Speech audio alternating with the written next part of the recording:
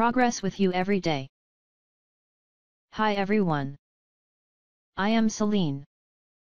In this video, we are going to learn KSSM, PT3, Form 1, Science. The Chapter 9, Earth. Before we start the learning, let's overview the chapter's content. This is the content of the chapter. It consists of 6 topics.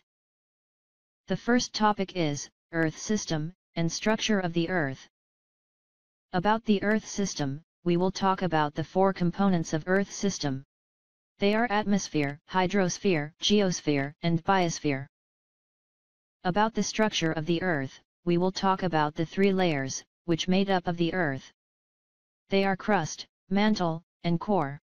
The second topic is composition of the Earth. The 3 main composition: rock, metamorphic rock, and sedimentary rock will be discussed. The third topic is main processes of the Earth, where we will talk about the main processes that happen on the Earth's surface, and the processes that happens beneath the Earth's surface.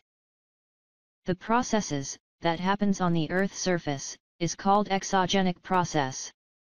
The 5 exogenic processes to be discussed is weathering, erosion, sedimentation, land depletion, and transport.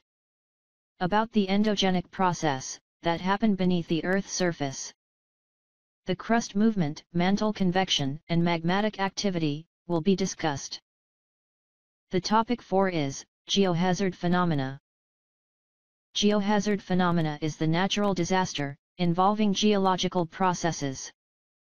There are 8 types geohazard phenomena to be discussed. They are volcanism, earthquake, tsunami, landslide, acid rain, global warming, quicksand, and sinkhole. Topic 5 is age of the Earth. The age of the Earth is estimated to be about 4,500 million years ago. We will see the method to record historical event that happened since the beginning of the Earth. This is recorded by using geological time scale. By the way, we will discuss the way used to determine the age of the Earth. The method is about using radiometric dating technique to dating the oldest rock on the Earth. The last topic is Earth resources and applied geology. The 3 main resources that found on the Earth will be discussed. They are surface water and underground water, economic mineral, and hydrothermal.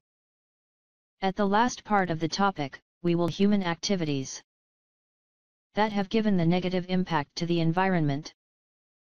4 main activities to be discussed. They are agriculture, mining, logging, and industries.